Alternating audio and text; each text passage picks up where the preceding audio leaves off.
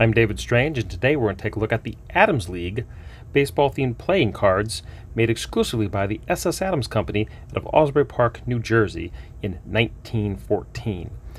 Now, that's pretty old. Now, I don't know if these cards were made exclusively in 1914 or if they were produced a couple years afterwards. I wasn't able to find that information. What I do know is that these are 100 years old at least, and the box is in really good shape for being 100 years old, give or take. And there is a remains of a sticker or a stamp that either was an actual stamp or just looked like a stamp that used to keep it sealed, and of course has the illustration of the cards on the back. Now, there were 4 different type of deck boxes for the Adams League playing cards. One was this one. The other box had the Adams League name with a dark background, a different picture of the fielder but no company name. There was a third box with the fielder on a white background and the name included, as well as showing the location of Asbury Park, New Jersey. And then finally, a 4th box has red ink instead of black. Now let's go ahead and take a look at the cards themselves. Now, the cards themselves were copyrighted in 1914 by Mr. Theodore L. DeLand of Philadelphia. And it seems to be that these were definitely made for the magician. And I'll tell you why in just a second, but I want to take a look at the art. Here we have the Joker.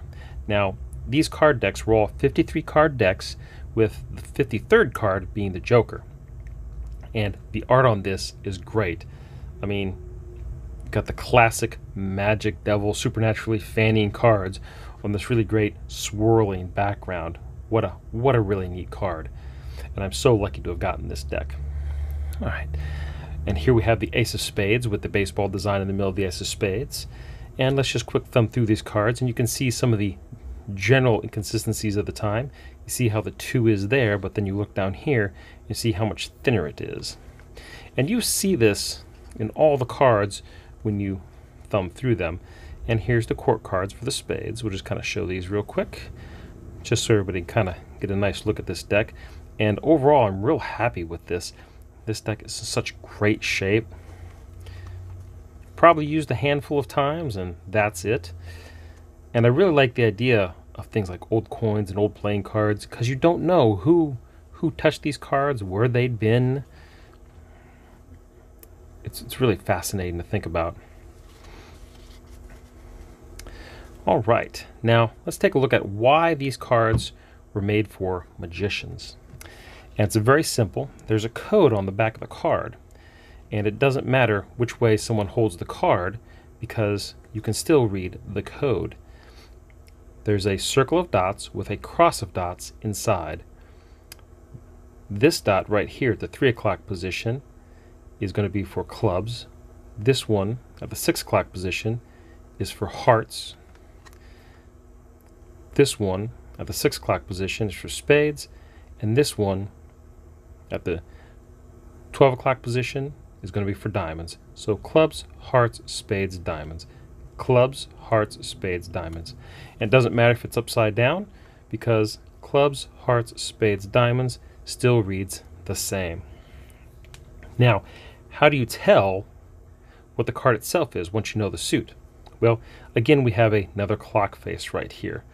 And I'm going to get some extra help here. I'm going to flip this over. From the Ace of Spades. Here we go, the 12 o'clock position. And then at 1 o'clock, remember, we'll count aces 1.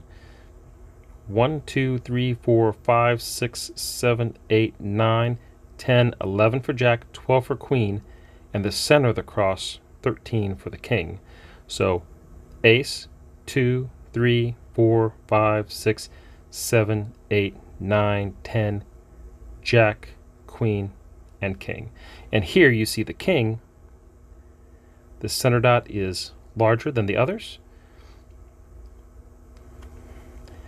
And then this one at the 6 o'clock position, the heart position, is larger than the others. And we have the King of Hearts. And that's how this deck tells you what card is what.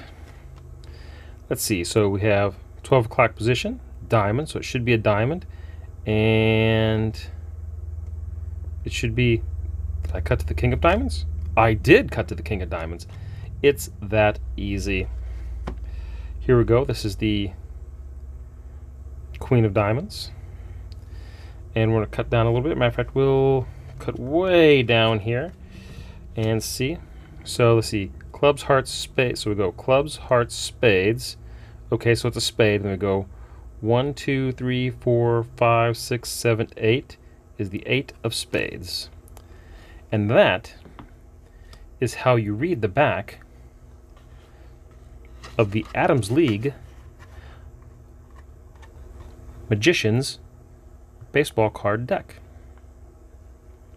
Thank you very much for watching. I'm Mr. David Strange, and I hope you enjoyed this look at our Adams League playing cards for magicians. Teleport, another dimension. Teleport.